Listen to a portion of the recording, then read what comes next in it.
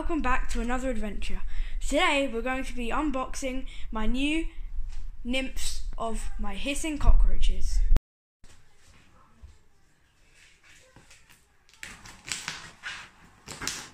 Let's find out what is here.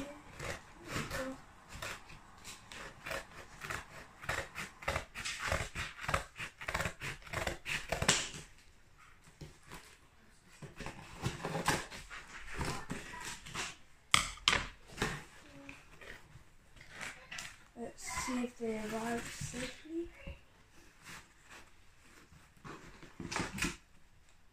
Here they are. The 20 hissing cockroaches. Let's move these hissing cockroaches into their new home. As you can see, with this nymph, you can already start seeing the coloration on his back.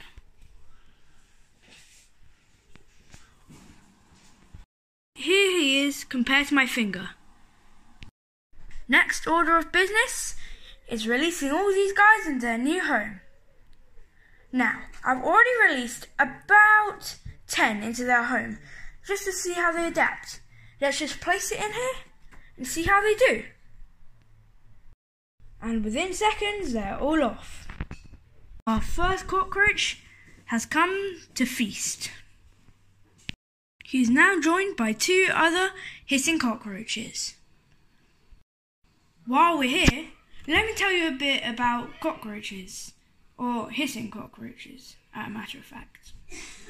First of all, with my hissing cockroaches, I'm going to be feeding them a main diet of fruit, vegetables, and these jelly pots. These jelly pots are great for cockroaches or any other kind of crickets or locusts or millipedes, because they hold so many nutrients and minerals, and one of the main parts, moisture. Moisture is great for any insect or animal. However, hissing cockroaches don't like to drink from a main water source. They prefer to get their moisture and water from food. Therefore, jelly pots are a great way to get a lot of moisture into your hissing cockroaches. The temporary home I'm going to be keeping these guys in is simply a small coconut hide I made myself with a very small crack for them to go into and allow them barely any light for security. The next hide is a big coconut hide which I bought from a shop, and as you can see it has quite a big opening, so I'm not sure how many cockroaches will take a liking to that. Now, my third hide, and I think the most used hide, is going to be the 3 egg cases. Egg cases are great for keeping cockroaches or crickets or any small insect because they have lots of nooks and crannies for them to explore, as well as providing darkness but also light in some places. My final thing is a water dish. This is not really needed for cockroaches as I said earlier, they get most of their moisture from their food. But I like to give my cockroaches a choice just in case they didn't get enough moisture from the food. So I give them a small water dish, not too high so they can't drown.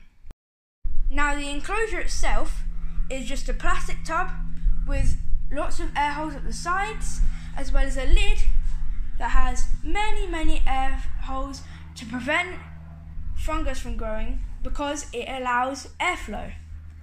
Then it has a very easily opened lid. This is their temporary home for now, as I'll be getting a bigger tub for them at a later date, with more hides and other great things for cockroaches. However, they're only very small right now, and as it might seem overcrowded, it won't be like this for long, so do not worry. Now I'm going to talk about where hissing cockroaches actually get their name. Well, surprise surprise, they get their name from hissing. Hissing cockroaches hiss by releasing air out of their abdomen. They can have up to 8 holes, 4 on each side of their abdomen, blowing out air at the same time, which causes a hissing sound. Normally, males do it more than females. The main way to tell the difference between a female hissing cockroaches and male hissing cockroaches is simply by looking at their head. Males will have 2 horns on their head, however, females will just have a flat head plate. Another interesting thing about hissing cockroaches is that they're one of the few species that can climb up smooth surfaces like plastic or glass. I also put dog food in with my cockroaches to allow them protein and also dry food. There we go. I have 30 hissing cockroaches in here, so quite a lot, but they are all nymphs, so they're all quite small, but they will grow older. This is one of my smallest hissing cockroaches, and as you can see, not even that much bigger than my fingernail.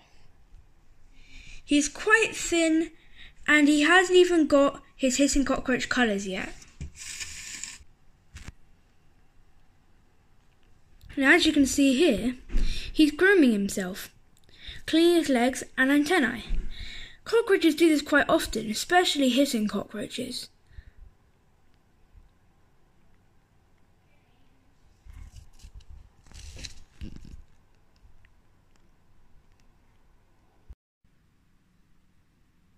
As you can see here, he's cleaning his antennae.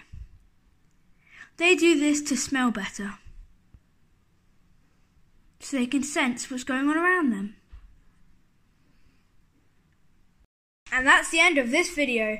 Please, if you can, like, subscribe and comment. See you on the next adventure.